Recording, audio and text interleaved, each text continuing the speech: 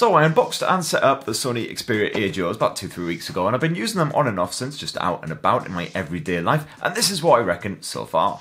Design wise, they are still very super awkward to put in, unfortunately.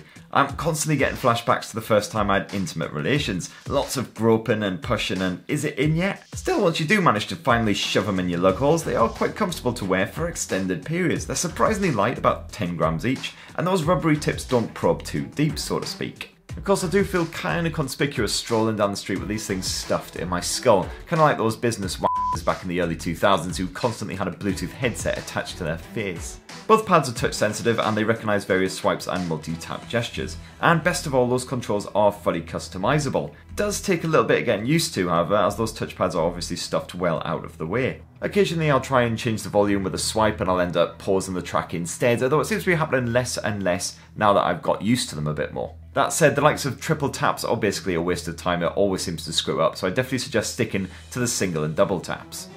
That unique design helps to keep your ear canal unblocked at all times, so basically you can hear everything that is going on around you, which makes them ideal for wearing, for instance, while you're cycling in order to keep you safe. It also means you can happily use them while you're working, as long as you're not actually trying to block out any of those annoying colleagues. And they do leak a little bit of noise, but not any more than most other earphones, to be honest. However, the sound quality isn't quite amazing as you might well expect. The likes of rock music sounds kind of fuzzy, and dance track just lacks any kind of bass or body, so it sounds a bit flat.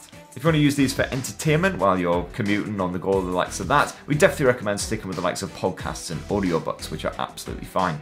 Likewise, that open nature means that you'll need to really bump up the volume if you want to hear anything in a really noisy environment, so they're not much good if, for instance, you're sat on the tube.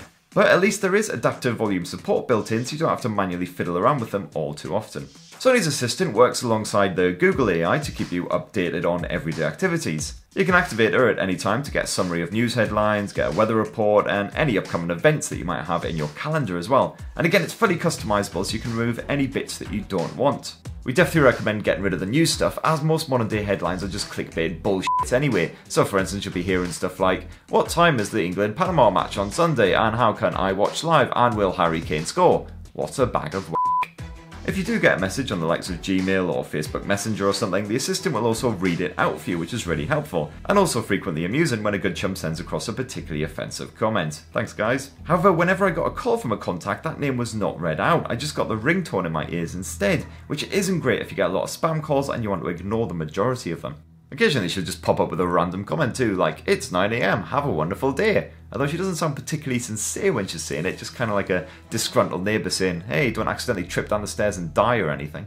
Overall, the Sony Assistant is still pretty limited, but hopefully it'll grow with updates, and at least you do have that Google AI support for any queries and other bits that you need alongside, even if Google's effort is still far from perfect also. As for battery life, you get roughly 4 to 5 hours of use per charge if you are constantly using them, but if you're mostly just using them for notifications, they should see you through the full day. And you can also charge them on the go at any time, simply by slipping them back in the case. You get roughly 2 to 3 charges before the case battery also runs dry. So in verdict, the Sony Xperia Ear Duos are super comfortable to wear all day long, as long as you don't mind feeling a bit conspicuous with the odd awkward glance you might get from a colleague or whatever. They're fantastic for keeping up to date with your notifications as well if you don't want to be constantly pulling your phone out of your pocket. And that open ear nature is absolutely fantastic, especially if you do a lot of cycling or you just want to wear them all day long and still actually have conversations with people. They're definitely not one for music lovers, however, and that assistant is still fairly limited in its current state. So that's my full review. Thanks for your patience, everyone who's been waiting since my unboxing to actually hear my in-depth thoughts. And don't forget to